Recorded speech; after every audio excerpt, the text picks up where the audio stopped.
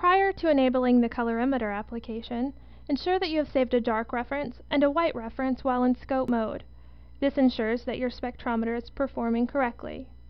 For best results, set the detector integration time to accommodate lighting, approximately 100 milliseconds.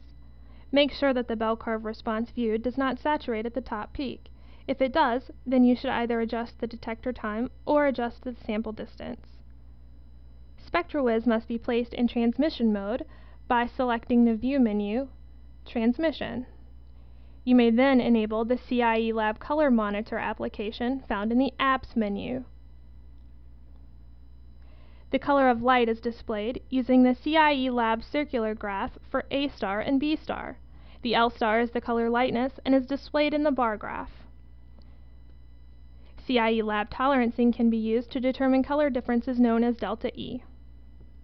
If a fiber optic reflection probe is moved across a spectral color chart, a data cursor can be seen to move in a circle around the chart.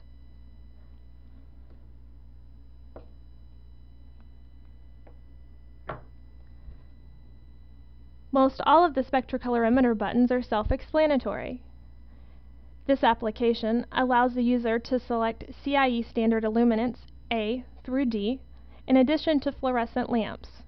The default illuminant is D65. The data is compensated from a table providing the relative spectral power distributions for the selected illuminant. The Save Standard allows a particular sample to be loaded at a later time to compare with other samples.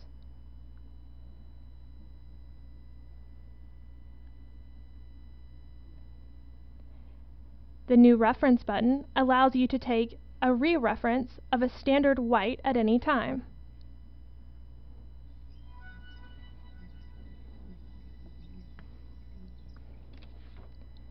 This should give an L value of 100 in the bar graph. Save Sample allows you to rapidly record samples into a color data log file for subsequent viewing or printing.